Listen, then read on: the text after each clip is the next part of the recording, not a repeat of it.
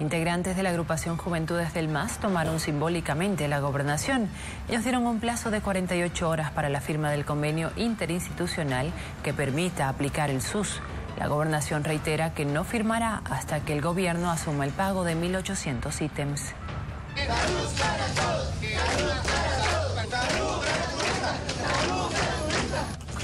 Esta fue la protesta de los dirigentes del movimiento al socialismo, quienes advierten con tomar la gobernación de Santa Cruz si es que no se firma el convenio interinstitucional para la aplicación del Seguro Único de Salud.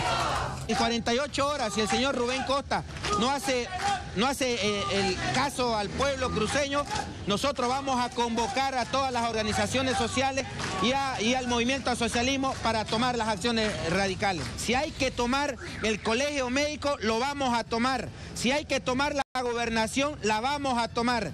Ante esta protesta, el director del Servicio Departamental de Salud de la Gobernación cruceña se pronuncia. Asumir posiciones como un grupo de personas que evidentemente representan a un grupo político, en este caso al MAS, es realmente politizar la situación de la salud. Además, el director del CEDES ratifica que la Gobernación de Santa Cruz no firmará el convenio interinstitucional por la siguiente razón. Es que estamos esperando la respuesta de la ministra, ¿no es cierto? No tenemos en nuestras manos ningún convenio formal. Nosotros como Santa Cruz le hemos pedido formalmente un convenio a la ministra. Para los sectores sociales afines al movimiento al socialismo, a partir de hoy corre el tiempo del plazo que le dan a la Gobernación de Santa Cruz para que firme el convenio.